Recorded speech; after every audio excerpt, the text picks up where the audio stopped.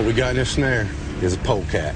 We got some Kentucky cologne in here, boys. And we got a little bit of a problem with that. Skunks are known to carry rabies in this area, so we're not going to be able to eat that meat. And there ain't no way I'm going to leave it hung in that snare. Number one, I need my bootlace back. Number two, it's cruel. So we got to get it out of there somehow.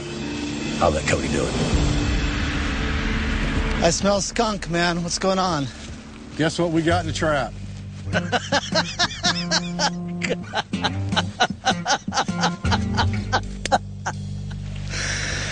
Damn it, Dave. Well, the way I see it, man, we got two problems here. Well, we have three problems, because the first thing you said was we. How do you get a skunk out of a bungee trap snare in the woods in Kentucky? That's like a bad joke. Good luck, guy. What's your strategy? My strategy was a two-man strategy.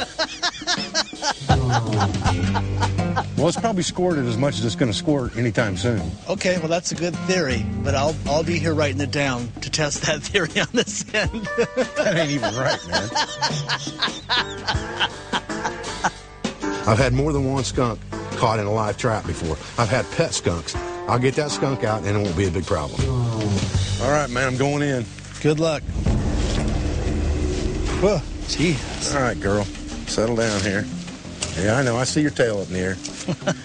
Keep your tail down, I'll be happy. Retractable nipples, located just inside the anus, allow skunks to spray up to 15 feet with a high degree of accuracy. I smell you. That's a pissed off skunk, too. Come down here. Come here. That's good. Your tail just tucked right up underneath you. Whew.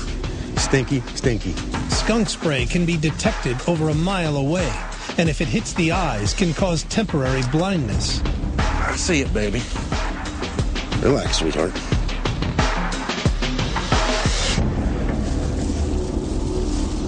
That wasn't so bad. Whoa, jeez. Can you smell me, man? Yeah. How many times did that hat get hit? It looks like it just got hit once a little bit.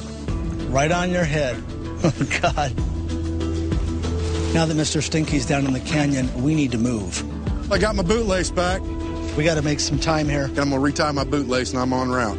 We're in early spring here in Kentucky. That gives us an advantage of greater visibility because there's not a lot of, robust leaf